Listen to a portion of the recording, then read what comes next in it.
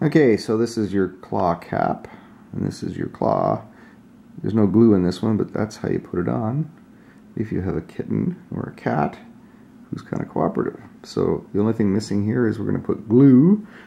We use essentially crazy glue, and you just put a little bit in there, in that hole. You squeeze a little bit in there, slide it on the kitty cat claw. Make sure it doesn't get pulled off for maybe 5-10 seconds. We usually give them treats, and then it's on there until the claw finally sheds.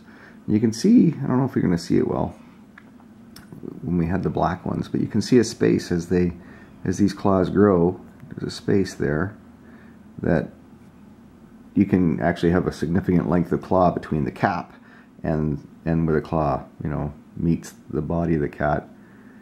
And we see these claw caps lasting maybe a month at maybe most. So you have to keep checking every day. So today we found this one. We're going to put a claw cap on that. Okay, so we have glue in the claw cap. And I like to get it out, the claw out, so it's not got fur on it. And then just slide it in.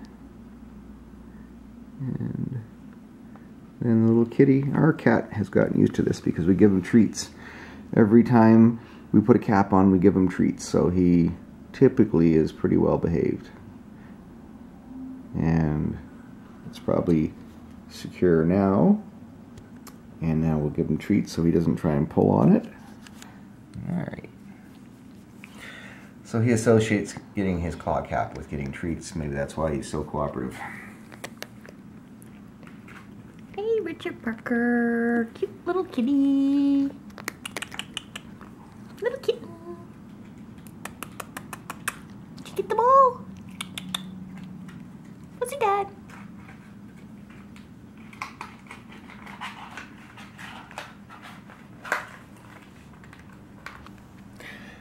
So this is the brand that we usually use.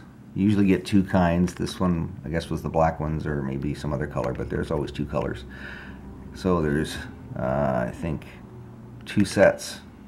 Like you could claw cap all the claws. We only do the front ones, but all the claws twice with the package. Tell them why we don't do the back one. And we don't do the back ones because, well, why don't we do the back ones? If he escapes outside, he has no defense. Yes.